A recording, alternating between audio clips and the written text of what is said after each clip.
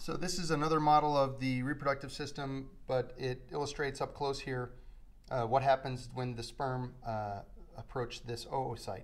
So if you look at this oocyte right here, it's got a structure that you're required to know. It's that dark blue line pretty much represents something called the zona pellucida, and it is a roadblock to sperm cells.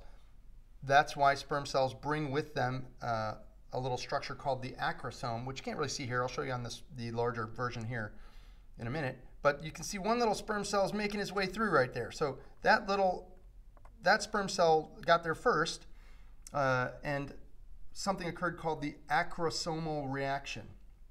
Acrosomal reaction is caused by the sperm cell's structure called the acrosome, which dissolves the zona pellucida and allows the sperm to introduce its nucleus in here.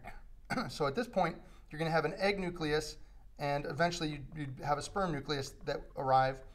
Those are going to combine to form the diploid zygote. But what happens, and you don't have to know this for lab, but I'll tell you, is something called the cortical reaction, which is going to basically prevent polyspermy by preventing the subsequent sperm from successfully digesting that zona pellucida. So let's move back here. I'm going to remove this. And we're going to fan back to a sperm model. Good to go. All right. So this is a process called spermiogenesis, not spermatogenesis. Spermiogenesis is after you've made these immature spermatids, is that they undergo further development. So this is kind of finishing the work on the sperm cell.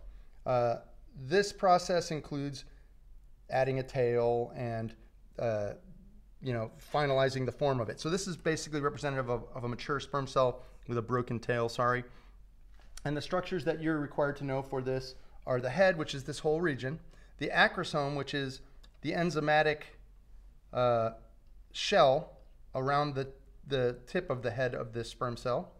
There is a structure, well, the nucleus is going to be housed within here, so the nucleus is within the head. This structure from here to the head is called the midpiece. That's a pretty convenient name. And there are mitochondria in there represented by these blue structures. With this extension after here, technically you'd call it a flagellum rather than a tail, so that is a flagellum. And that's it.